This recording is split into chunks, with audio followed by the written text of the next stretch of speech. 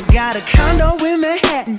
Baby girl, what's... Hey guys, how are you today? So I'm going to do an update on my Catasetums to show you the different stages of growth they're in. And you'll just be able to see like an update of just the Catasetums. But I don't have too many of them. I wish I had some more. I hope to get some maybe this coming year. So here's my first one. It is the tallest growth out of all of them. It's the most mature so far. And this is my Catasetum 10 Dragons SVO by 10 Dragons Wicket. And I do have a flower of this. It flowered for me last year. If you want to see that, it's somewhere in my video logs. It should have the name of the Catasetum on there, but it's a very dark flower and very nice form. I really love this seedling, so it's very nice. But here's the plant. This is the growth I grew. It was a little wonky last year. I really don't know why. Maybe it didn't get as much nutrients as it should have. But yes, here's the growth.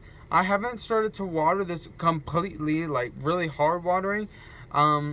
The moss is like just damp right now. I'm still trying to get those roots to push out on this. And there is some new root growth at the base and things like that. But if you go along all throughout my pot is new roots just everywhere. So I'm really happy about that. But it looks great. I hope it keeps it up because it looks like it's doing very well this year. The second one would be my Fred Clarkia After Dark SVO Black Pearl that I bloomed out. And it has 2 growths this year. It had 2 spikes and then 2 growths. So I don't know if that had something to do with it or what, but they came out right underneath of the spikes.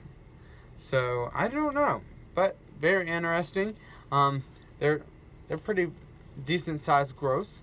They look very healthy, I think, and they're just now starting to push out new roots, if you can see it down in the media. But not too far along. Definitely, I'm not watering this at all. I am like misting the top of it very lightly, but that's about all that comes down to. This one is a recent one that I purchased from Fred Clark, but its growth is maturing fairly nicely. So I'm excited about that.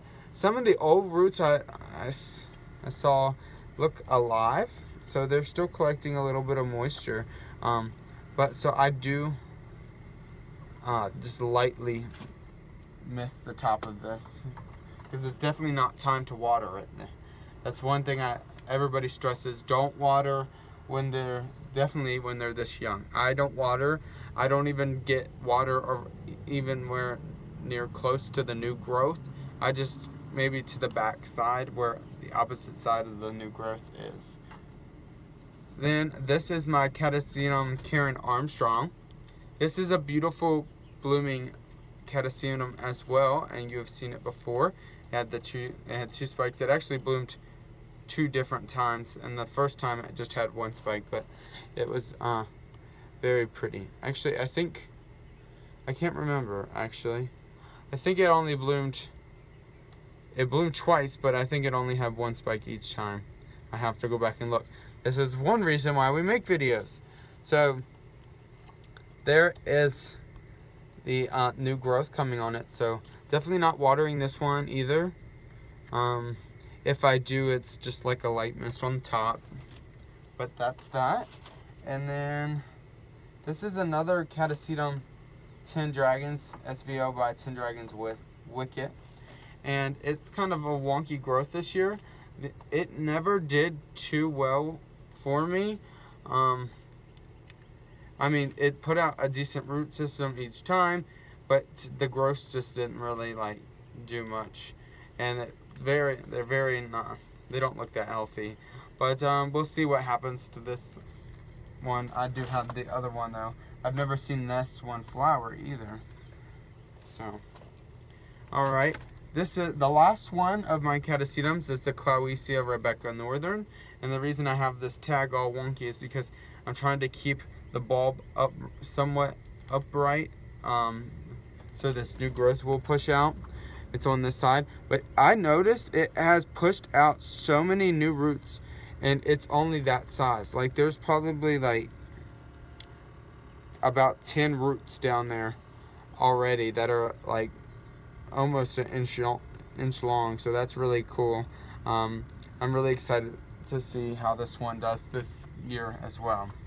But that's all I have for you today. I hope you enjoyed that video on my Catasetum, and I hope it kind of helped you out to see what to look for at this time of year, at least in the northern hemisphere.